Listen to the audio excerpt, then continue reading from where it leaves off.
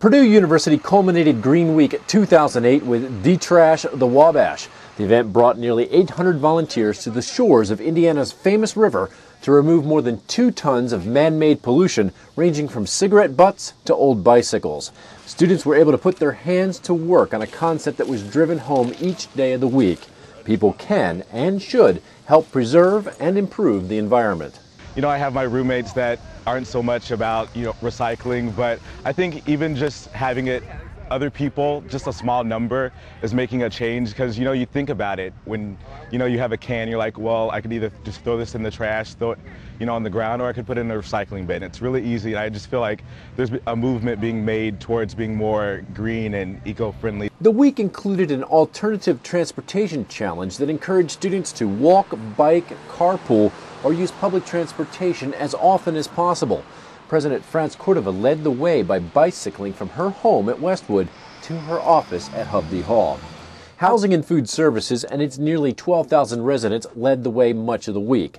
Thousands of on-the-go diners were issued green-themed, recycled, reusable tote bags. Diners with reusable drink bottles were allowed to fill up for free. To save water and energy, diners were encouraged to use fewer plates, and residents were encouraged to limit themselves to 3-minute power showers. A recycling competition saw winning Earhart Hall recycle 1,800 pounds of paper in a single day. We certainly are the university's largest consumer when it comes to energy and water, but we also have the potential for being the largest recycler and sustainable customer here on campus. Discovery Park's Energy, Environment, and Climate Change Research Centers co-sponsored a poster competition that highlighted the best in green research and practices at Purdue. Physical Facilities won a cash prize for its energy stewardship programs that include monitoring energy use in buildings, building LEED certified buildings, retrofitting old buildings to make them more efficient, installing more efficient lighting campus-wide, and combining heat and power generation.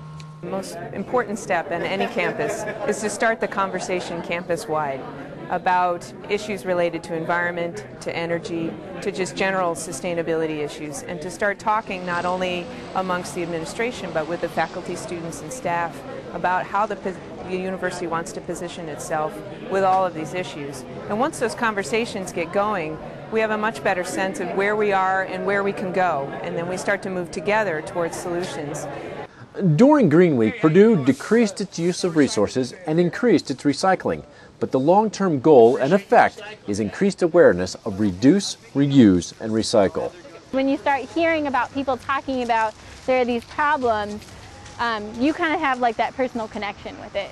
So I think that that's great, and it is more about making people think about it and just kind of getting it at the front of people's heads. So I think that this week has done that.